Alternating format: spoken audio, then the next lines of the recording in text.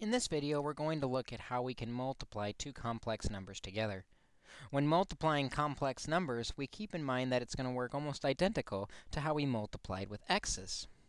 The only difference is we remember that if we end up with any exponents on I, and the most common one is I squared, we can simplify. For example, I squared is -1.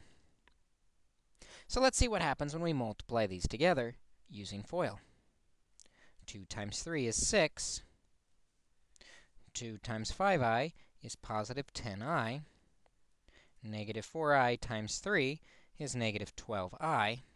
And negative 4i times 5i is negative 20i squared.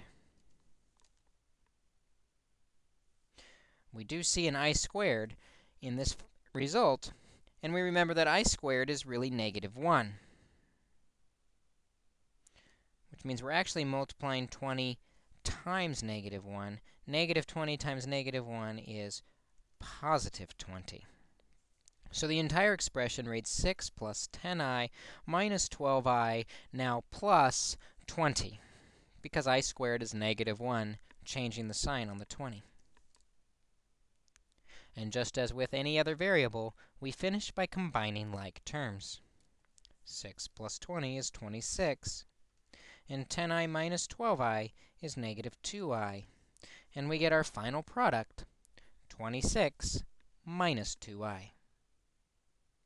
We can FOIL complex numbers just like we FOIL with any other variable.